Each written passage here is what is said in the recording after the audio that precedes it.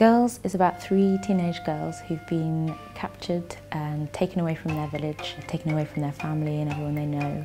And throughout the play we see how their relationship grows and how they develop from girls into women and how they try and overcome all the challenges that come their way.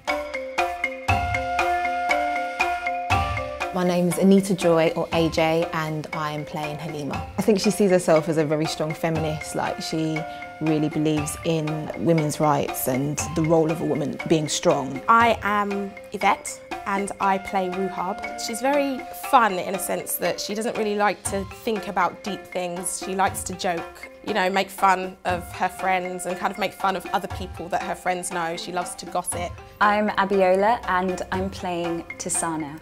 Tisana is the dreamer of the three girls. There's so much of the world that she wants to know, and so she looks to the other girls for those questions, so she's really curious. It's so well written that the characters come to life really immediately, and we've had a lot of fun playing with them and exploring them and seeing how each character sort of negotiates their place in the trio and how that changes throughout the course of the play. They're learning about themselves as they're learning about this whole new world.